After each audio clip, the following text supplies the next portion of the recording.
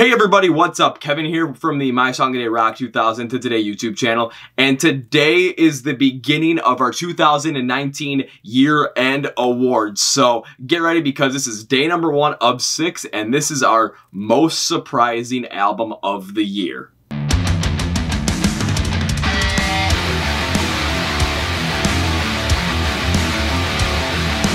Alrighty, so when it comes to most surprising album of the year, we have a couple of things that we're looking at when it comes to albums that just completely surprise and wow us in the positive light.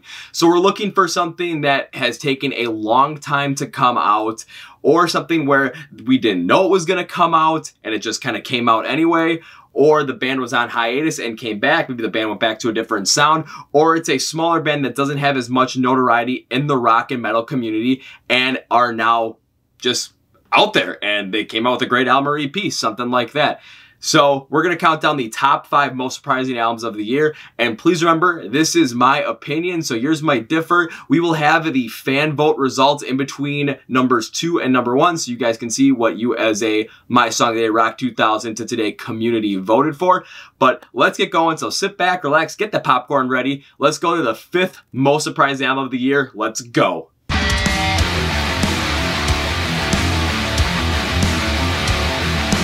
So the 5th most surprising album of the year is Fear Inoculum from Tool. Now, why was this album surprising? And that is because fans had waited 13 years for this album since the release of 10,000 Days back in 2006. This album also had been rumored to come out on multiple different occasions between 2012, 2014, 2017, and even in 2019. So there was a lot of talk about it, and fans were kind of concerned whether we were going to get another album from the band. Even Maynard James Keenan was doing stuff with his side projects of Perfect Circle and Pucifer at the time as well. So no one was really sure what was going on. During an interview with Maynard James Keenan on the Joe Rogan podcast in July of 2019, he explained a couple of things to where each song is done by committee with each member of the band, because everyone has to have a say, everyone's got to like it, and it's got to be perfect, which takes a long time because you have 4 different great musicians writing songs, so everyone wants something the exact same way. We already knew at that point that the album was going to come out on August 30th, 2019, but 2 other things were announced during that podcast. The first was the album was going to be called Fear Inoculum, and the second was that Tool's entire discography was going to be on streaming services and for digital download as of August 2nd, 2019, which is absolutely huge because the band had evaded that for such a long time. Now, the album did come out on August 30th, 2019, to much critical acclaim, to where many critics were saying that this was an album that was 13 years worth the wait. Myself, personally, I liked the album. I didn't think it was 13 years worth the wait, but I did think it was good, especially with a song like Tempest, where I absolutely really liked that song with its consistent hard rock feel for 15 straight minutes. So why this album belongs on the list is because after 13 years, Tool came out with an album that so many people loved. I just liked the album, but so many people loved it that deserved a spot on this list, for sometimes people thought we may never get this one. So it's here.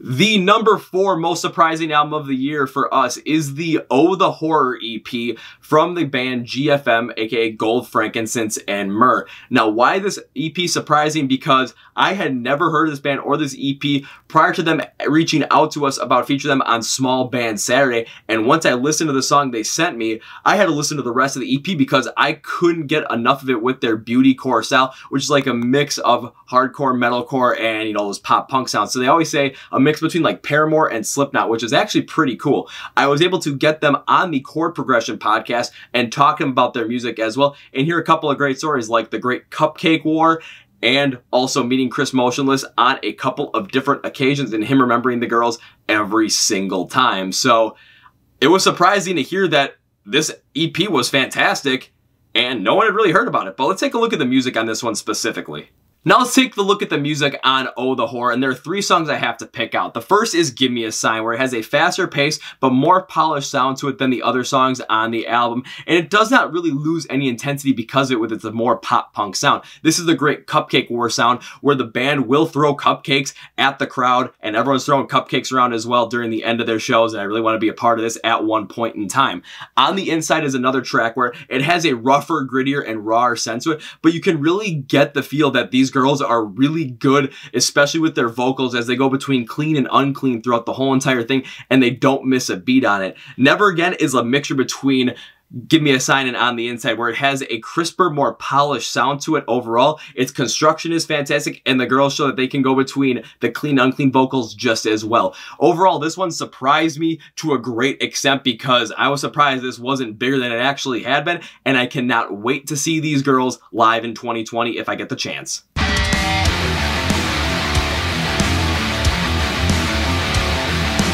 The number 3 most surprising album of the year is Shaped by Fire by As I Lay Dying. The reason why it's surprising is because this album came out 7 years after their most recent release in 2012, and the reason behind that was what happened in between those years. In 2013, lead singer Tim Lambesis was arrested for hiring a hitman to kill his estranged wife and was sentenced to 6 years in prison in 2014. So the rest of the band, instead of continuing on with As I Lay Dying, put it on hiatus and ended up starting their own project called Woven War and went on with that. Once Tim was released, and in 2018, they ended up putting out a music video for a song called My Own Grave to show that the band was back and that they were coming out with new music with the entire lineup just the way it was. Now, there were a lot of people that were liking the fact they were back and their shows were selling out, but some venues were dropping their shows because of the backlash against Tim Lambesis.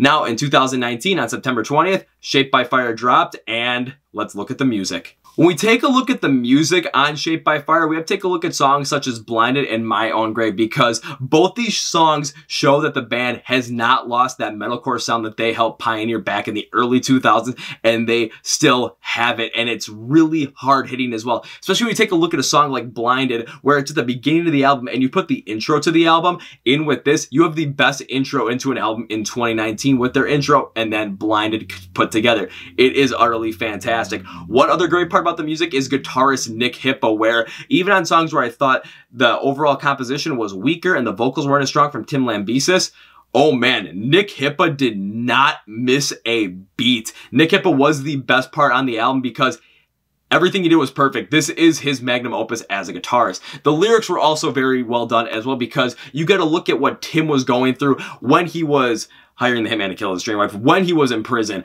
and everything it took for him to realize the error of his ways and turn himself around and try and get his life back on track. And all the emotion that is behind it really shows in a lot of these songs. Overall, the return of As I Lay Dying with their full force lineup and sticking with that metalcore sound to come out with one of the best albums of 2019, in my opinion, definitely deserve a spot on the most surprising list.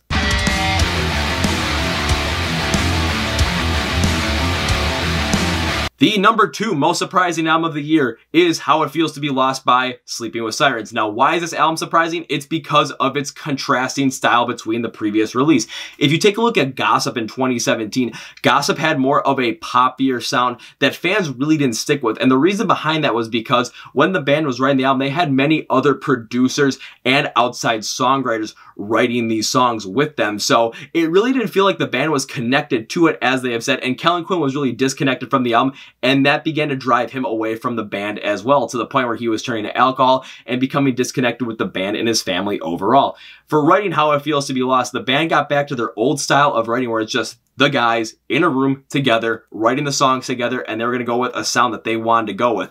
So they end up going back to their old sound overall. If you want to hear what I'm talking about with their old sound, listen to albums like Let's Cheers to This and With Ears to See and With Eyes to Hear, the band's first 2 albums, because they went back to that signature sound. But enough with that, let's take a look at the music on this one.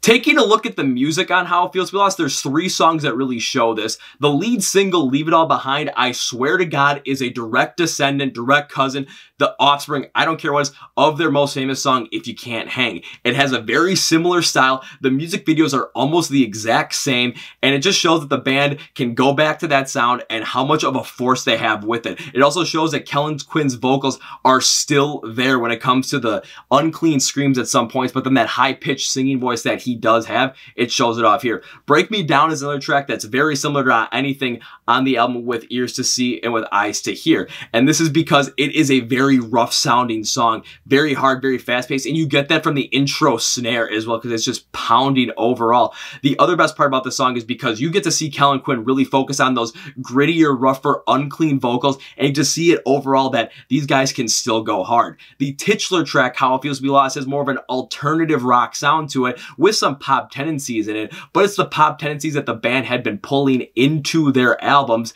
since their first and second releases. So this is nothing new for them, but they were going with overtly pop tendencies. Kellin Quinn was also very well done on this one with the vocals as well, because he focuses more on those cleaner vocals, and it shows that he still has that prowess to go and do that. The lyrics also stand out here as well, much like As I Lay Dying and with Tim Lambesis. Kellin Quinn penned this album to show how much he had gone through between the release of Gossip and the release of How It Feels to Be Lost. The 2 years of alcohol, the 2 years of feeling disconnected from the band, feeling disconnected from his wife, feeling disconnected from his daughter. You get to hear the emotion in every single aspect of it, and he doesn't relent in any sort of way. Overall, the reason this album is on this list is because Sleeping with Sirens thankfully went back to their original sound, which fans had been clamoring for, and Kellin Quinn went so full-on honest that it really hits you hard emotionally, and you can really connect with it, along with connecting with Kellin Quinn as well.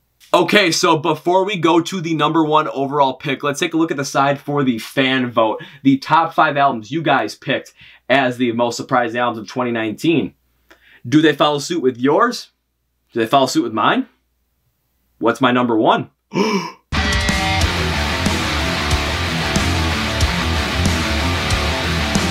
And the winner for the most surprising album in 2019 is The Dead Days by Get Scared. Now, why is this album surprising? It's because this album was released without really any fanfare to it, as the band had been working on this album for about a year or two at this point.